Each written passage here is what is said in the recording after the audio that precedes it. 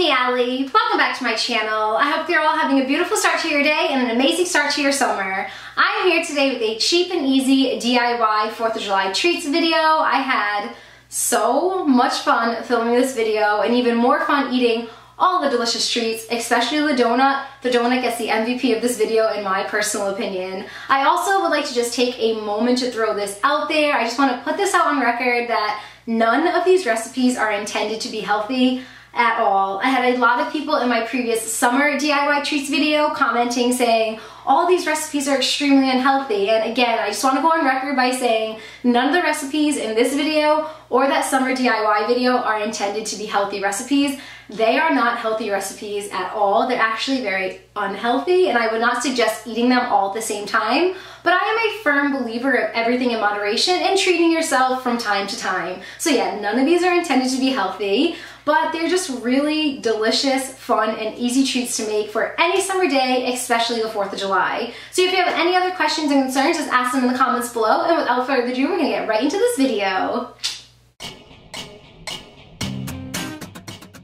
To make these red, white, and blue popsicles, you're going to need a popsicle mold, and I got mine from the Dollar Tree. You're also going to need a red drink, a white drink, and a blue drink. I am using red Gatorade, Sprite, and blue Gatorade. I added about 2 drops of blue food coloring to the blue Gatorade just to make the color a little more vibrant. Start off by pouring your red drink into the popsicle mold about 1/3 of the way up. Cover with some aluminum foil and then jam in your popsicle sticks. Please disregard the red popsicle sticks. I ended up redoing this DIY with regular popsicle sticks because I didn't think the dye on those red popsicle sticks was good to ingest.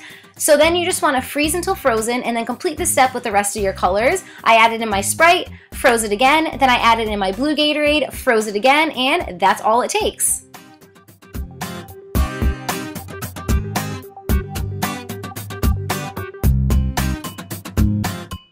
And this is what the final product looks like. I am so impressed with the way that they came out. They are absolutely beautiful, extremely visually appealing, ridiculously delicious, and I believe that these will be a huge hit with both kids and adults at any summer party.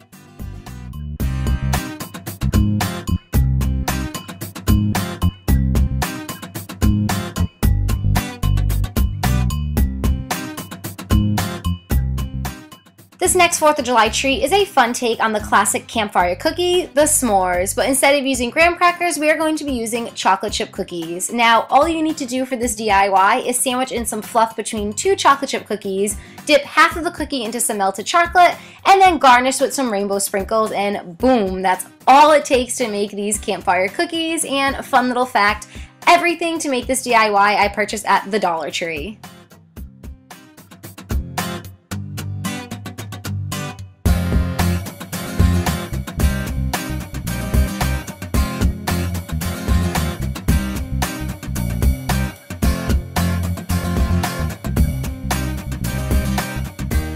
Here's what the cookies look like when the chocolate has hardened. They are so pretty, they taste amazing, and they are absolutely perfect for any bonfire, any campfire, or any day in the summer.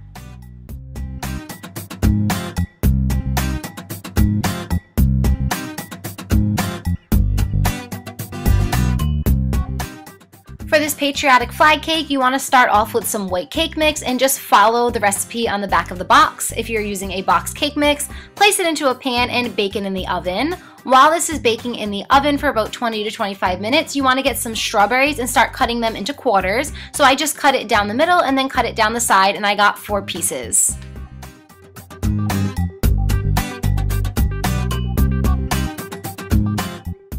When the cake has completely cooled down, you're going to add some Cool Whip on it. Now, if you don't like Cool Whip, you can always use white frosting. I just love the way that Cool Whip tastes with fruit, so I'm using some Cool Whip and I'm just placing it on top of the cake, and I'm spreading it out so all of the layers are very, very even.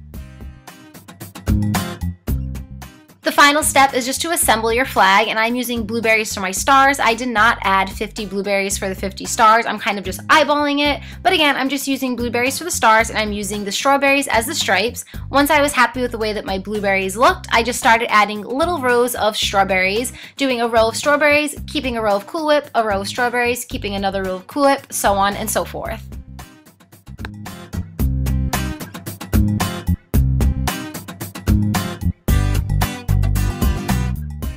And the this is what the cake looks like when it is completely assembled. It makes my heart so happy. It's beautiful, it's patriotic, it is perfect for the 4th of July. It is perfect for any summer day. I brought this to a cookout and my family just loved it. It tastes amazing, and I think that anybody you make this for is going to be really, really happy.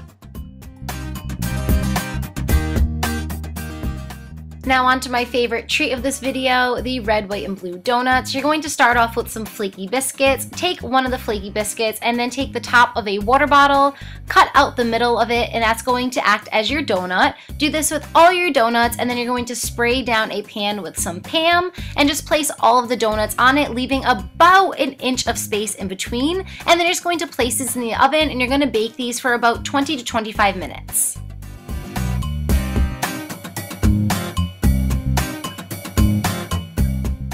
While your donuts are baking in the oven, you're going to start making your glaze, which is essentially just powdered sugar and water. There are no real measurements to this. You kind of just add powdered sugar into water until you get the consistency that you like. I usually do about 3 parts of powdered sugar for 1 part of water. And then again, you're just going to mix it until you get a consistency that you like. Then you're going to take your donuts out of the oven once they have completely cooled down, dip them into the glaze, and then place them on some wax paper.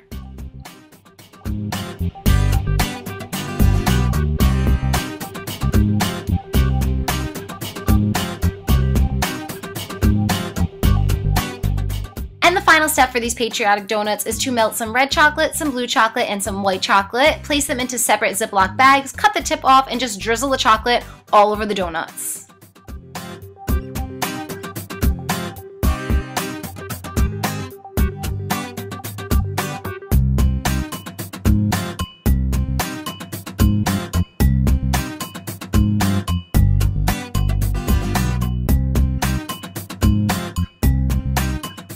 And check these beauties out. If you follow me on Instagram, you know my obsession with donuts. I just learned how to make donuts at home, and the game has officially been changed. These taste so freaking good. I cannot stress how amazing these were. They are everything, and I really hope you enjoy them as much as I enjoyed eating them.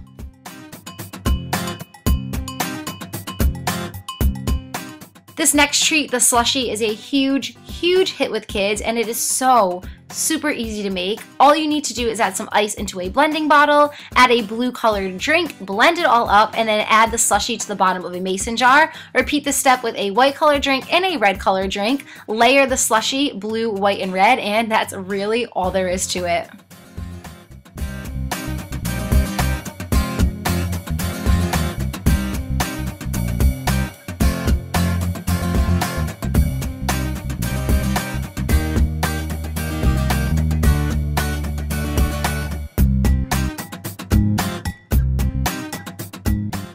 There's something just so special about frozen drinks in the summer, whether it is an icy, a slushie, a popsicle, any frozen treat, and this one is no exception. It is delicious, it looks beautiful, and again, I think kids will get a kick out of this.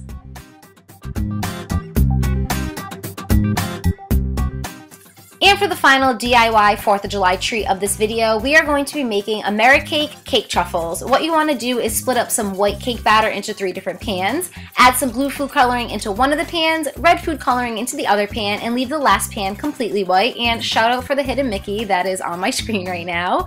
Then you want to bake these in the oven for about 20 to 25 minutes. Once the cake is completely cooled down, you just want to crumble each of the colors into separate bowls. So crumble all the blue cake pieces into one bowl, the red cake pieces into another bowl, and the white cake pieces into the final bowl. Next, you want to take about a scoop or a scoop and a half of frosting for each one of these bowls and just mix it around until you get a paste-like consistency.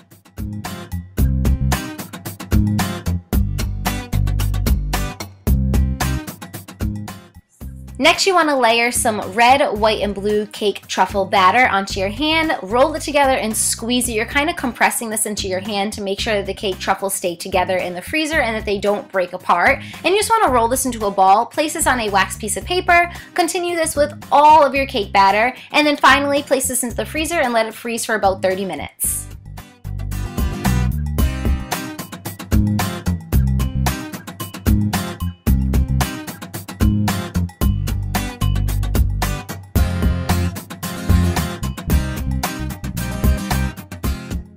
Take these cake truffles out of the freezer and then dip them immediately into some melted white chocolate. Then you're going to take your fork and you're just going to kind of hit the side of the bowl to remove some of the excess chocolate. Then place it on some wax paper and allow the chocolate to harden. This last step is optional, but I like to add some white chocolate into a Ziploc bag and then cut the tip really, really tiny and drizzle it along the top. It just adds a little bit of a nice design and adds a little bit of extra texture, and I just think it makes it look a lot better.